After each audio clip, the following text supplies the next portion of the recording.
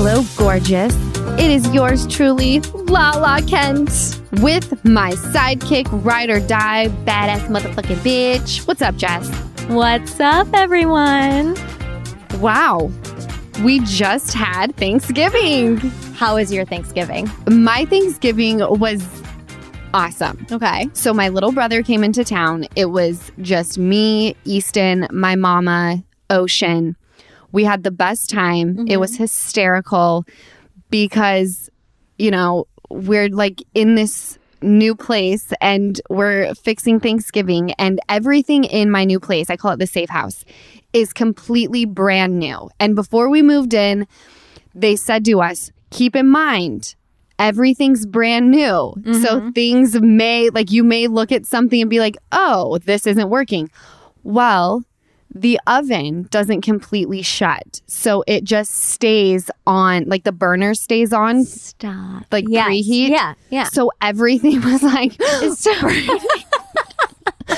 so we basically prepped our entire Thanksgiving dinner in our, what is that thing called downstairs? What thing? The air fryer. We prepped, and it was the best Thanksgiving meal ever. Lala loves her air fryer, so I'm sure that was like your Thanksgiving meal. That was the best one you've ever had, maybe. It was the best one I've ever had. And keep in mind, I'm obsessed with the air fryer because my mom and Easton are like obsessed with the air fryer. And I was like, fine, like I'll get a fucking air fryer. Yeah. Thank God for it.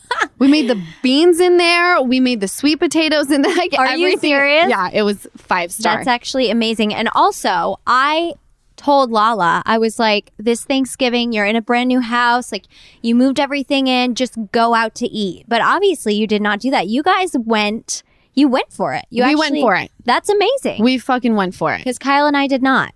Well, you were supposed to cook on Thanksgiving. That's like your thing. I didn't. We went to the Bellagio for Thanksgiving dinner with his dad and mom. It was great. It was really great. It was beautiful. It was relaxing. It was decorated for Christmas. So it was great. But I'm kind of like, it was great. Next year, I'm going to cook. Next year, you're going to cook. See, yeah. You live and you learn. Yeah. I remember there was a year that my mom took us to this place in Utah called Bambara. And it was like keep in mind, you guys, we're recording this podcast in my bed. And there's like leaf blowers outside. So they're starting up again. You can hear them. Yeah. This is real life, people. Welcome. This is real life. Welcome to the safe house. Welcome to the safe house. But I remember sitting there and it was like all this seafood and stuff. And I love seafood. But I was like, what the fuck is this? Yeah. And the worst part about going out, there's no leftovers. That is true. That is something I miss. See, the leftovers are the best part. Did you have leftovers this year? We did. Okay. So let me explain something to everybody, though. I have been incredibly stressed out. Mm-hmm. I can't imagine why. I've literally lost, I just got weighed at the doctor, and I have lost over like 10 pounds. Oof. Because I'm like just, my stomach, every time I put food in my mouth, it just feels like I'm going to vomit. My stomach is just in knots, and I'm trying to work through it mentally. It's not that I'm not eating because I don't want to, but I have, when certain things happen to me, I have a visceral reaction to them. My body responds in a way where it's like not hungry. Right. And so I having to force feed myself right now. And my mom is like, you're eating this. And it's difficult because I just have a lot on my mind and I'm doing a lot of things. I'm trying to work. I'm a single mom. All amazing. But I didn't, back to off the heavy topic, back to, I did have leftovers. I didn't eat as much as I usually would. Okay. But I definitely was eating leftovers. Right. Yeah. The good thing is when my appetite comes back, oh, she comes back to me. She's like, where's the chocolate cake? Right. Where's the wings? Where's the deep fried chicken? She comes back. She comes back, honey. So I will welcome her whenever she's ready to come back. Right. The one thing I'm worried about, though, Jess, is my reunion is coming up Friday, and I have a dress, but is it going to fit? Or is wardrobe going to have to pin me up? That's the Vanderpump Rules reunion, as everybody knows. It's so great. Yeah, that's true. Your dress, though, there are two options that Lala's choosing between. They're both gorgeous, and I think either one you'll make work. Should I spill some tea? Spill the tea. Okay. fun fact. Okay. So I had this interview look that production went crazy over. Mm-hmm.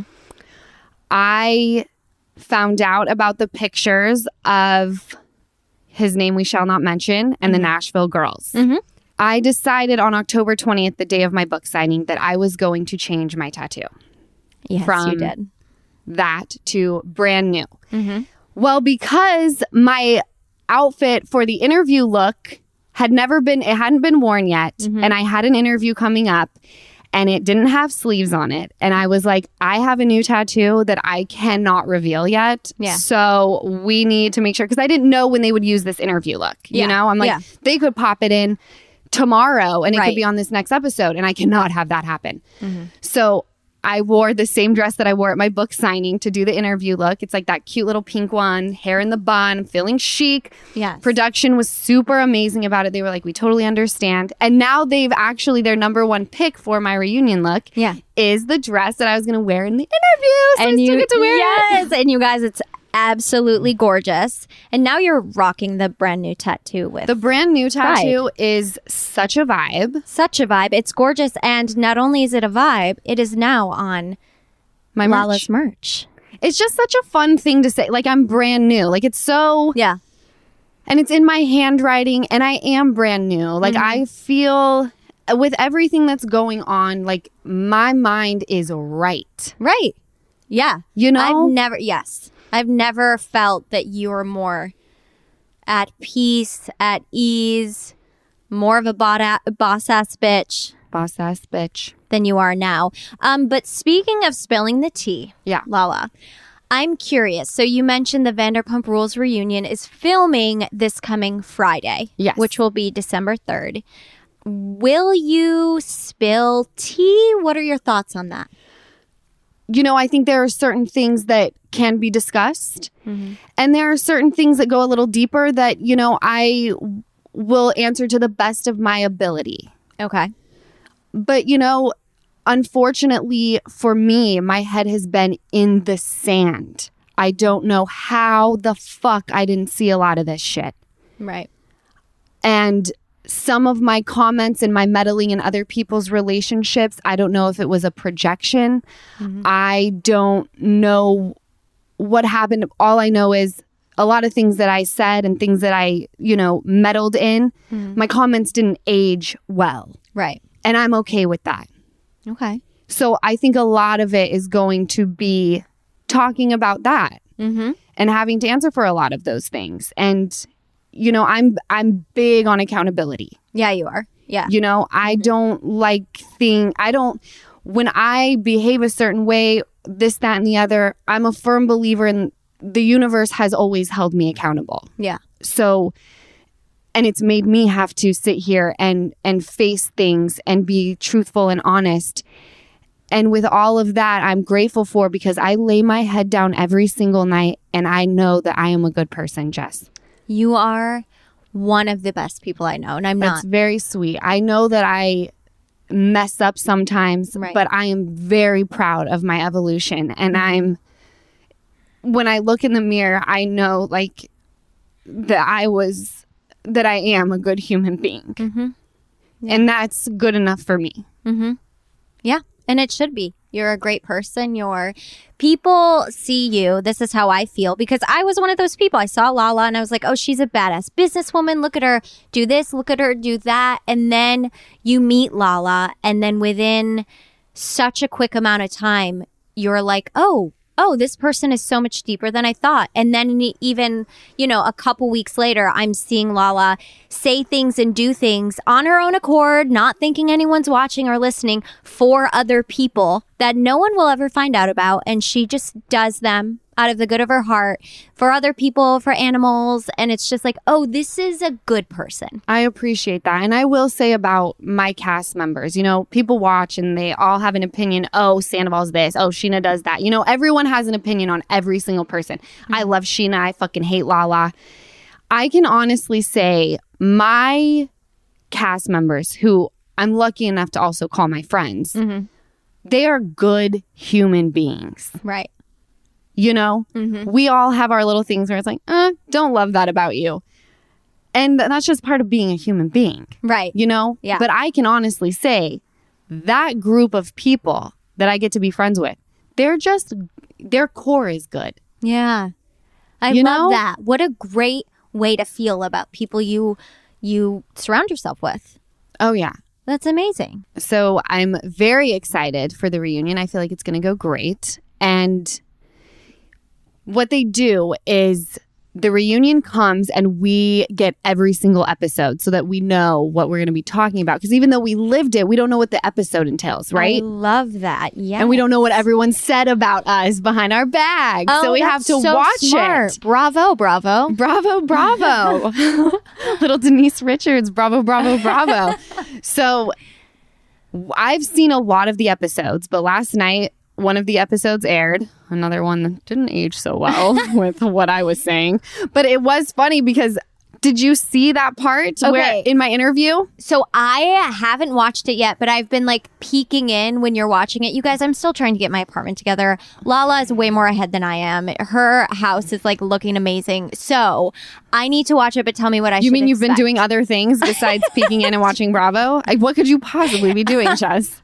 Working her ass off. She's such a hustler. I love her. Thank you.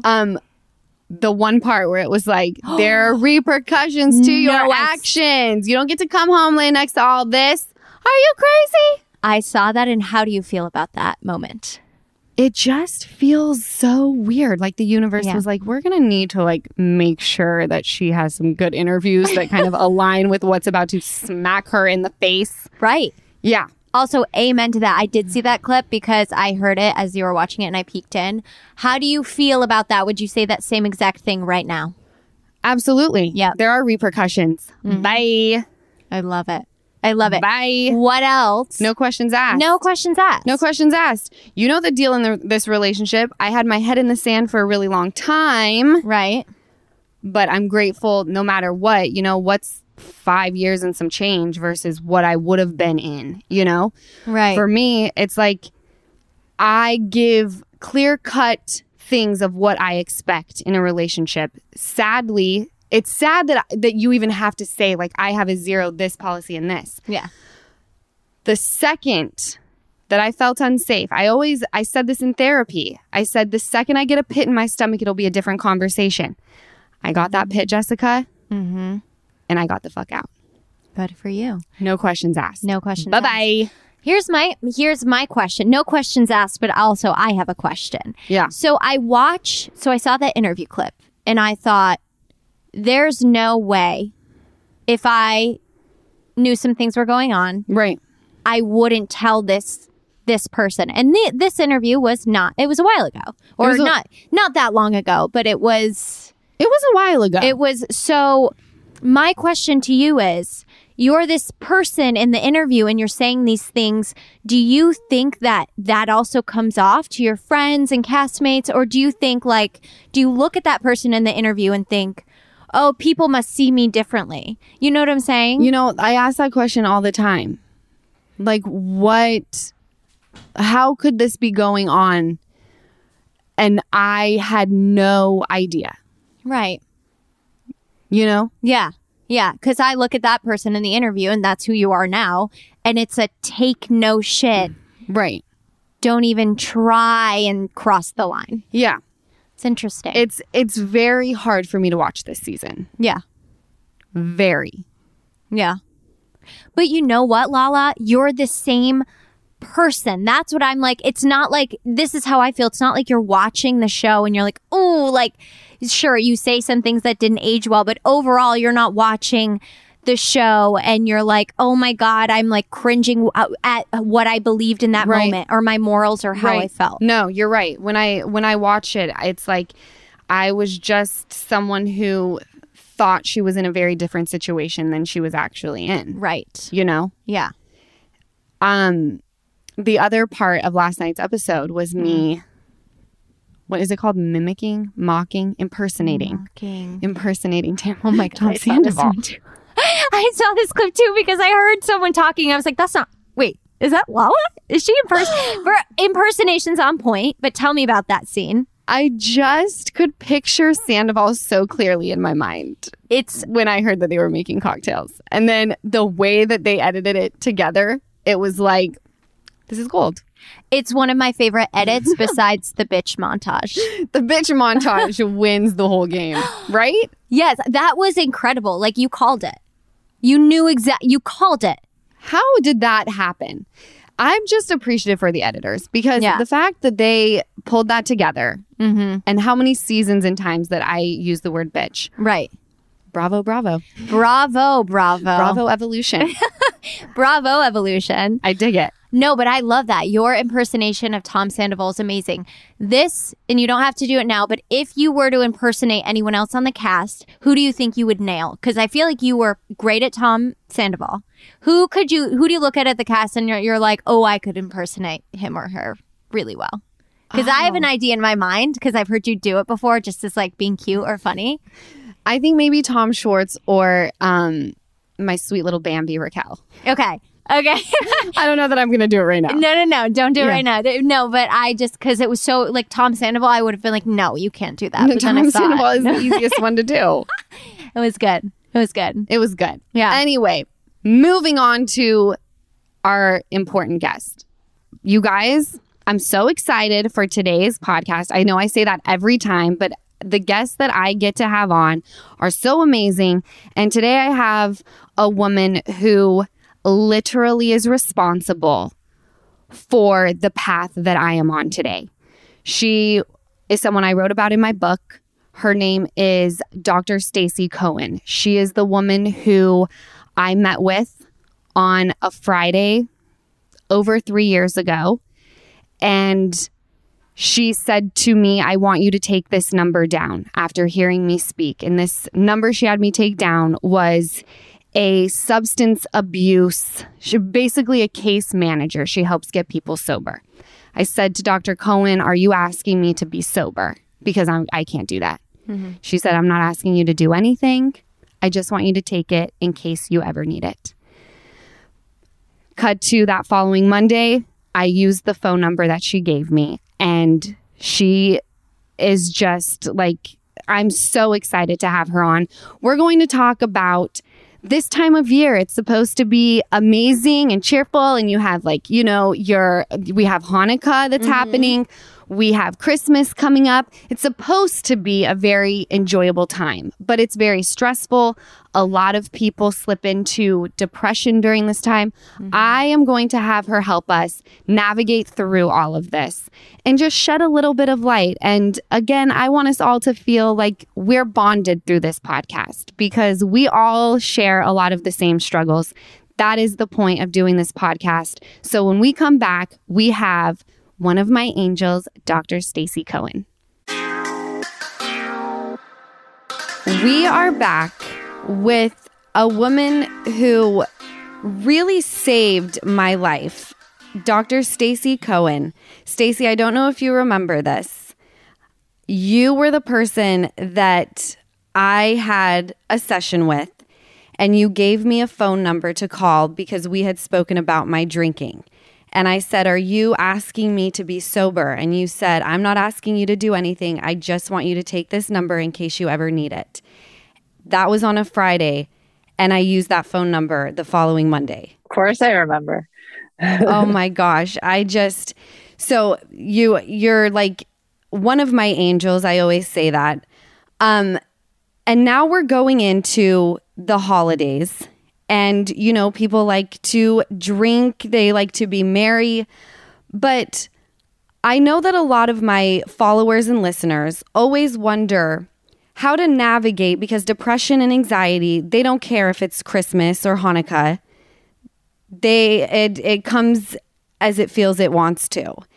How do you tell people to navigate these emotions and the illnesses that I struggle with, whether it's Christmas or not, how do we navigate during this time? Well, I think you're exactly right. Depression and anxiety, they don't decide when to come, although they come oftentimes more frequently during the holidays, actually. Why is that? Sometimes times that might feel the best are also the most stressful.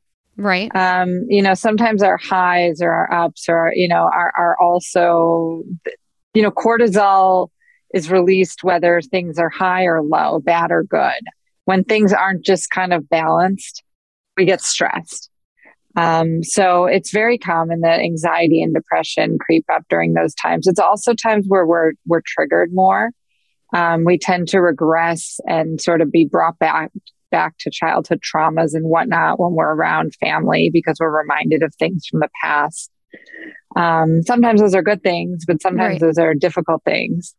So a lot of times people aren't aware of all these sort of reasons that we're propelled backwards, or that our bodies are going to be more stressed and we're going to be more prone to things like anxiety and depression. Right.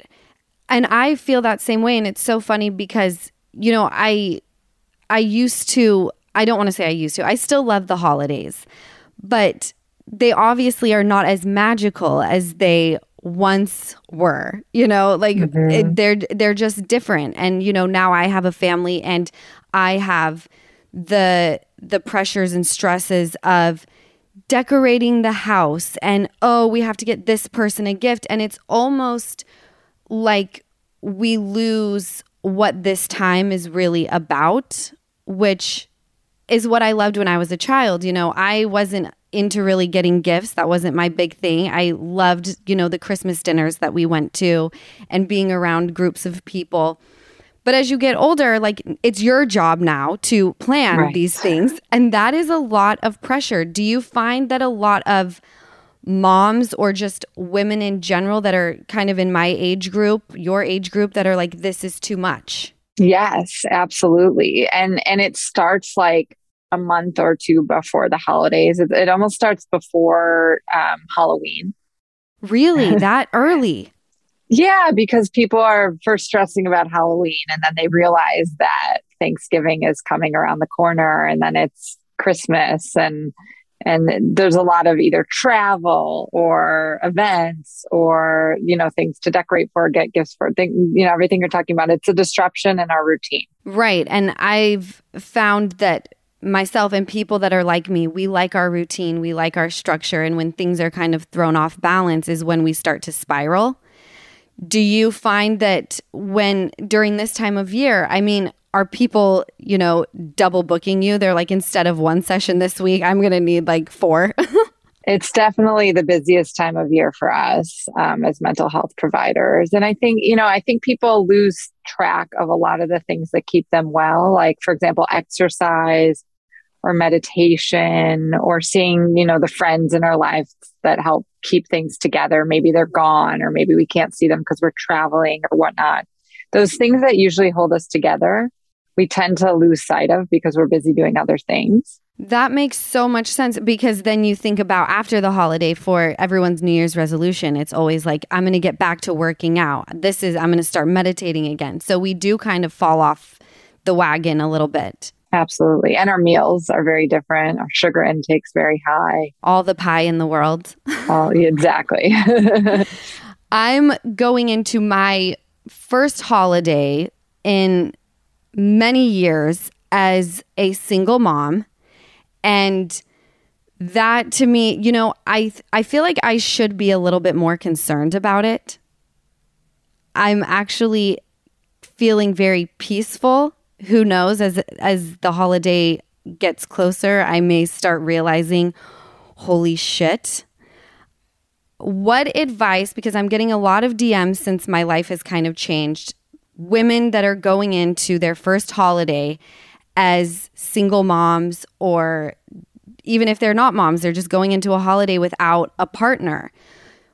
What advice can you give to me and women that are in my same position? I think we need to take the wins. So if you're feeling good right now, celebrate that. Oh, I love relish that. in it because there's going to be hard times. And then there's going to be good times and there's going to be hard times and there's going to be blah times. And the last few years, everything's been flipped upside down for so many people. So when you feel good, enjoy it. Like, let yourself enjoy it. I heard you say, like, maybe I shouldn't be feeling so good, or maybe, right. let yourself enjoy it, be in it, be present. And know that when it's not that easy, it's also going to go away too, I think a lot of us sit here and when we're not worried about something, just the day and age we live in, it's like something's wrong. Why am I not worried about something? It almost feels like, wait a minute, like I'm bored right now, but the bored is actually me feeling good. And I'm supposed to be stressed.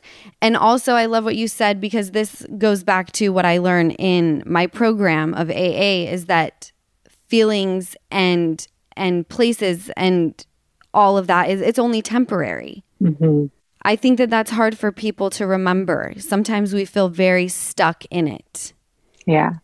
And I'm sure you have a lot of people that come to you and they say, how do I stop feeling this way? And you're a psychiatrist, so you have the ability to write prescriptions and things like that. Do you have people come in and you're like, you don't need a prescription, you're just going to come in here and we're going to talk, because I don't think that we need to go that route? All the time. I joke that I'm taking people off of meds just as often as I'm putting people on meds. Because the minute you tell someone you're a psychiatrist, like, oh, you're a shrink, you're the one with the prescription pad. Right. And I'm actually an addiction psychiatrist. So I see people who have become addicted to medications from other psychiatrists quite often, which is wild. So oftentimes the solution is not in the pills. Sometimes it is. Sometimes it's a both and. Sometimes there's really clearly something that will benefit from medications, and you need to get your butt up and exercise. You need to go to therapy. You need to go to AA. You need to stop drinking. Right. All of those things matter. Yeah, exactly. And sometimes the medication is life-changing too. I definitely don't want to knock medications. It's just, that's what's so tricky about my job. Cardiologists, we know every little bit of the heart and what's wrong and how to fix it. We don't know that about the brain and the mood. Right. And the temperament and your body. It's all connected, and it's so messy and it's so confusing. Well, I know the mind is a very complex thing, and it can talk you in and out of a lot of different things. So during this time of year, if people come into you and they've never needed medication before, and then all of a sudden they're like, this is too much for me. Like, how do you navigate through something like that? Because as a sober person, there are times where I'll be venting to my sponsor or somebody, and like a friend, and they'll say, maybe at this time this would help. And because I'm sober and I'm very into my sobriety, I just feel like I would rather just talk to someone and we work through it that way. And I'm not knocking medication either. I've definitely been on anti-anxiety, antidepressants, got it. It is a lifesaver and life-changing for many people. But during this time, how do you say, it's just, this is a situational depression? Right. Yeah, it really depends on the severity of the symptoms, the duration of the symptoms, how problematic they are for people's lives. Everything in this big book that I don't really love, but that we use to diagnose things. But of course, no one ever fits the cookie cutter picture of a diagnosis. But almost every diagnosis says, to the extent that it's impairing functioning.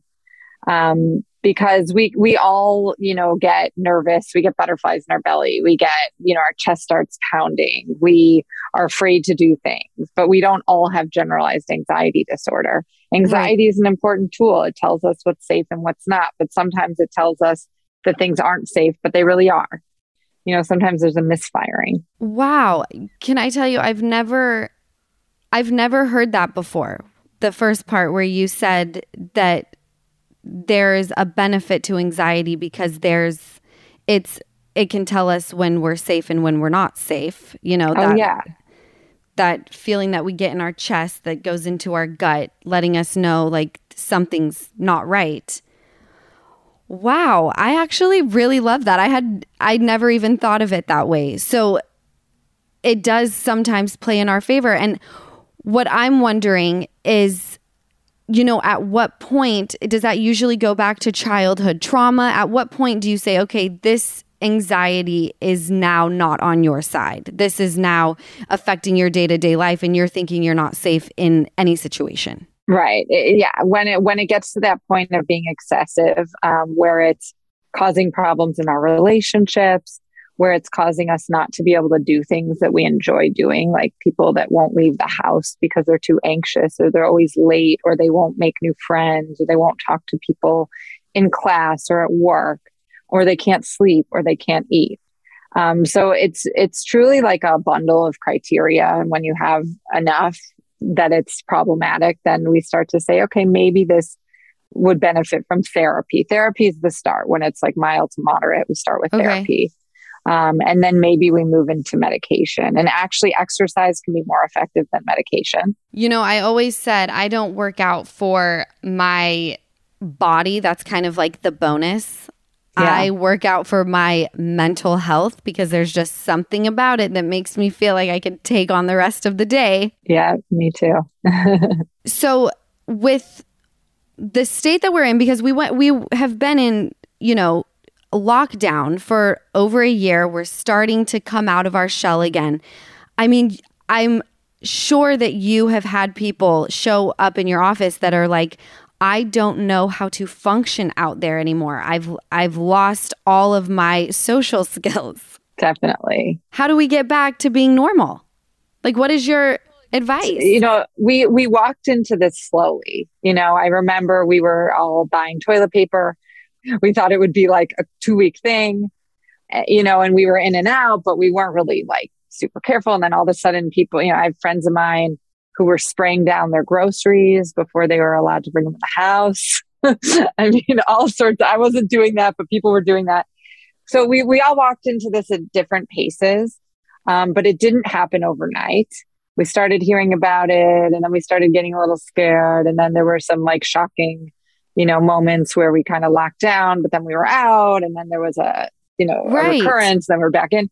And so it's the same thing with getting back to life. We don't just suddenly poof, we're, you know, life is how it was. We have to sort of step in slowly at our own pace, and everyone's going to do that a little bit differently. And we need to be kind to ourselves and gentle. That's the hardest part. Yes, that is the hardest part, because we might go, and it might not make sense to anyone. It's kind of like the whole boundary thing we learn about. We need to set boundaries, and they may not make sense to anyone else, but they're for us and they make us healthier. You know, I might go to one thing and then not be comfortable the next day going to the other because I heard about Omicron on the news or whatever, you know, and someone might be upset. I was speaking to friends and they were upset because, you know, they found out their friends went to this wedding and then they didn't come to their house for the holidays. But you know what? It's a one day at a time sort of thing. And we need to just be gentle.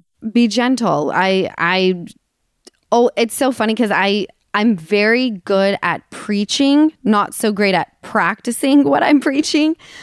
But there are times where I sit there and I do feel comfortable going to the mall one day. I got my mask on, and then my friend is having a get together and I'm like, but I don't know that I feel comfortable doing that. You almost have to be careful what you're posting on social media because you don't want to have to explain yourself. But you're right. I think being kind to each other and just allowing people to get back into this routine that was really taken away. I mean, most of us, I know I did throughout COVID, which lasted, like you said, way longer than we expected. All I did was watch TV and like feed my face, you know? So to ask me to go socialize with a group of people after doing that for over a year is like, oh my gosh, we're back, you know, holiday parties. I don't even know what to ask people. Yeah, no, it's tough. And then we're also going through normal life. I mean, you had a baby. I had a baby. Congratulations. You had a baby girl as well. Yes, they're around the same age. And we're going through all that too. Yeah. And everyone else is going through their own things too. You know, so it's already hard. And there are some gifts. I mean, we were taught to slow down. We were taught we don't have to go travel and be everywhere and be everything and do everything, and life still goes on. Right. You know, we learned to sit still. Some of us. Right. I think that was the biggest thing is for me is being able to just be, which, you know, with how much is out there and everything is so accessible just like that, to just have to sit with your own thoughts for a minute and be okay was actually very amazing. Yeah. That's what I gained from COVID. And I just want to know, you are a new mom and you're going into the holidays. You're a working mom who's solving other people's mental health problems.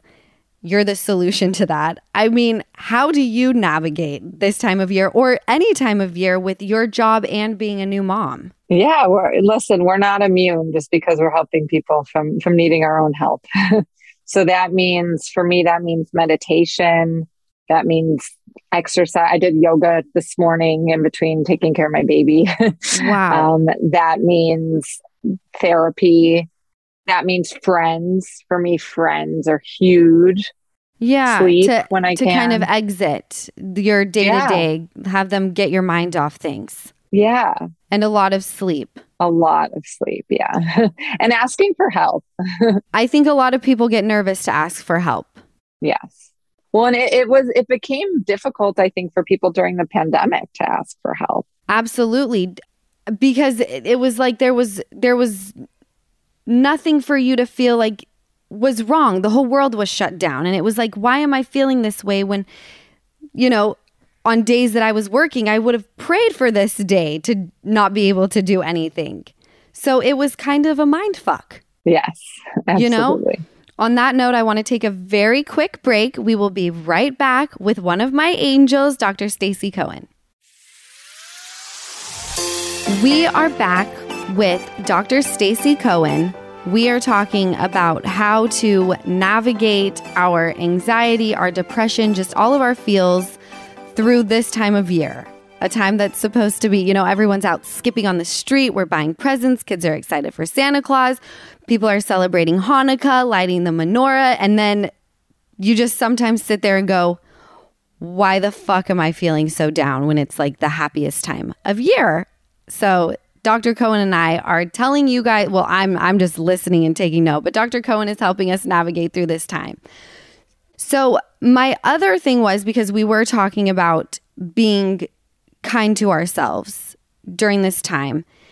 And I actually think at this time of year is when people get the most bitchy. Do you find that happens when you have someone come in your office and you're like, okay, she is very triggered by the holidays. He is very triggered by the holidays. We've got to work through. Do you go back to like, why are you triggered during the holidays? I'm sure sometimes it goes very deep. Sometimes I'm sure it's as simple as like, this is just stressful, period. It doesn't have anything to do with childhood trauma. I'm just stressed out. Yeah. I mean, I'm in my childhood. I'm still home for the holidays right now. I'm in my childhood bedroom. I love that. and very apropos of what we're talking about. And my sister's family was here with her 3 kids. We were all under one roof for Thanksgiving. Was it chaotic? Totally chaotic. But like the fun type of chaotic, because that was something I liked. But again, now we're grown women. But when I was a kid, I loved the chaos. Yeah, it's a both and. Right. I mean, it's like you're excited to come home and see everyone. And then you like sort of have amnesia. You forget all the bad stuff that happens every year. And then you come back and it's on your face again. And you're like, oh yeah, this is why I left. Right. So do you stay through... I believe you're Jewish, correct? Yeah, I'm here. So we had Hanukkah, and then I'm giving a talk in the Midwest. So I just kind of stayed here. So I'm here longer than usual. And you have your daughter with you? Yes. Oh my gosh, you're like a rock star. And I too am a single mom, so I get it. Wow, you inspire me. It is chaos. Me. And and we sit here and we're like, how did we end up here? And then you go back to that moment. Oh yes, that is how. And then you have all the strength in the world and you just push forward, working, you saving people's minds. You just do it. You inspiring people. I mean, I think that the reason I love doing this podcast and the reason I'm so grateful to have you on is this creates a space for us to really talk about things that we don't normally talk about, and creates a space for us to bond and be real and authentic. Because right now, the only thing we really have is our cell phones. And we all know that social media is not real life. This is where I want people to come to hear real life. So that being said, I want to know your take, because we were talking about how most people don't want to talk about their feelings and they don't want to ask for help. Do you feel like mental illness is still a taboo? I think it's getting much better. I mean, I was watching football. I don't even like football, but football was on in the background of my holidays. And there was a commercial where the football players were talking about their mental health. I don't know if you saw it. It was amazing. It was really amazing. I have chills so it was a commercial about them talking about their mental health. And it was just about getting help for mental. I mean, it was like a proud mama as a psychiatrist in a mama moment. I was like so happy to see, because I've seen, a number of athletes struggling with mental illness, but to see it front and center, for the world to see, right, with these men there that are inspiring young boys that would never be talking about their problems, it made me so proud and so happy. So I do think it's coming out there. Yeah. That special. Makes me, I'm so glad you shared that with me, because I also do not watch football. So I don't think I ever would have seen that, but that sounds amazing. I'm so happy that they decided to put that in the forefront. I realized that mental health wasn't talked about as much as I thought it was. I grew up in a very open household and my friends were very open, and that's the way I grew up. And I remember my second season on the show I'm on, I opened up about my anxiety, and I didn't think anything of it. I just kind of made a statement. I was upset that, I was not upset that I was talking about it. I was just upset and sharing my anxiety. And the amount of DMs and just the response I got was overwhelmingly beautiful, but it was also kind of like, why are people saying thank you for opening up about this? Because I totally thought we were in a time where this was just like, let's talk about it.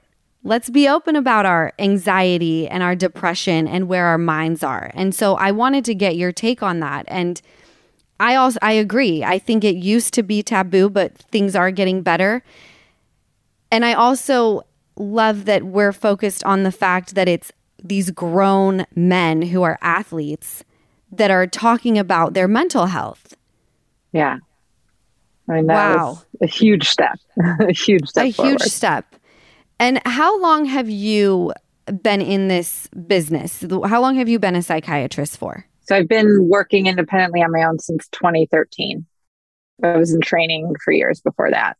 Wow. And you have always done this in the Los Angeles area, or do you travel and meet with people? I did some of my training in Chicago, and then I've been in LA ever since I started. And boy, oh boy, is it a big place to treat mental health and addiction. Oh my gosh, I can only imagine, because I remember coming into your office that day, and I had come to the realization in that moment, quote unquote, I had just decided for myself, you like drinking and that's okay. And you have fun. And once you get pregnant is when you'll stop drinking. Like, that was my sick thought process. Yeah, it's very common.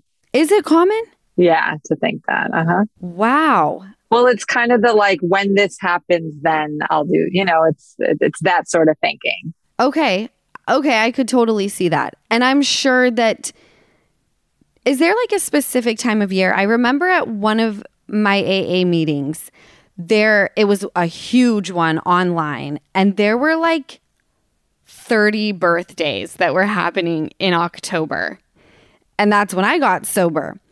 Is there a specific month or time of year that you can pinpoint where you're like, okay, this is when most people start realizing that they want to get sober? That's interesting. I mean, I think it's different for everyone. The holidays can be a time of more problems. So a lot of times after the holidays, after the holidays resolution. Yeah. I don't know what that October situation was. I didn't either. And I had asked my sponsor, and she goes, yes, a lot of people get sober in October because they say that they're not entering another holiday season the way they used to be. Huh, news to me. That was news to me too. Yeah. There's so many gems in AA that we don't study because we're not really allowed to, as a sort of secret society that it is, it's amazing. No, I agree. There's so much to learn there. I love that. But I notice with some of my friends, we live in LA, number one. There's something going on all the time. Always an excuse to have a cocktail. It's like it's a Monday at 3:00 and someone's having some freaking gifting suite with fabulous cocktails. Then the holidays roll around and it's like time to blow it the fuck out. We're drinking. That's just how it is. I remember last week we did an episode, me and my assistant, and she was asking me what my Thanksgiving tradition used to be. And I said, drinking. Obviously. So common. People who struggle with alcohol used to they will pinpoint exactly what drinks they had and what time of day and what they would drink for each holiday. They'll know. Of course. It's wild. It's wild. I can pinpoint, you wake up, you start with the coffee and Baileys, then you graduate to the mimosas. Then as it starts getting to be lunchtime, you want your little Bloody Mary because that's, more savory. I just remember it like it was yesterday. And now I'm going into my third holiday.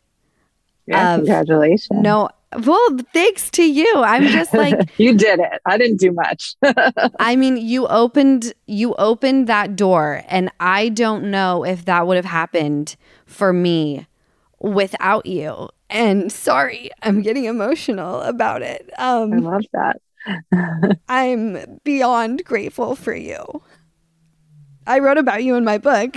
Oh, you did? I did. I'm so sorry. No, please don't read it. Please don't read the book. Just know you're in there, and I'm forever grateful. And I'm so happy that you could do the podcast with me today and make people feel safe and like it's okay to struggle at this time. But we got this, everybody. We're going to go into the holidays and we're going to feel our feels and we're going to remember what Dr. Cohen said. Everything is temporary. Dr. Cohen, thank you so, so much. Thank you. I'm so inspired by you. And honestly, the star power. I mean, one of the cool things about LA, as much as there's a cocktail at every event, there's also a sober person on every corner. That's there's people talking about it. And I think the star power in sobriety is really incredible and helps a lot of young people, old people of all ages get sober because they hear people like you talking about it. So proud of you and happy for you. Thank you so much. I'll let you go enjoy your day. Enjoy your gorgeous baby. And again, thank you so much. Thank you. Take care. Thank you. Bye, Dr. Cohen. Hey, it's Rich Eisen, and my first guest of season 3 of Just Getting Started happens to be the new host of this podcast, my better half, Susie Schuster. You've got one of the most unique stories of how you got started, so why don't you come across the hall, take the chair, and oh boy, wait a minute, I think I locked the door. That's not a metaphor for anything. How's the lighting in here? I mean, I'm vain, So I thought for the first season, try to bring you people I thought were diverse and different and maybe interesting, and that's why I started off with Jeffrey Ross, the comedian. And then, we've got a bunch of other asks out, making Paul Rudd do it. Sorry, Paul, do you know that you're doing it? And I want this to be inspirational. Life is really hard right now, and sometimes you just need a little bit of help, someone to reach out their hand and pull you along, or to push you from behind and say, you can do this. And I'm hoping that's what you're going to get from Just Getting Started. Go follow Just Getting Started wherever you get your favorite shows.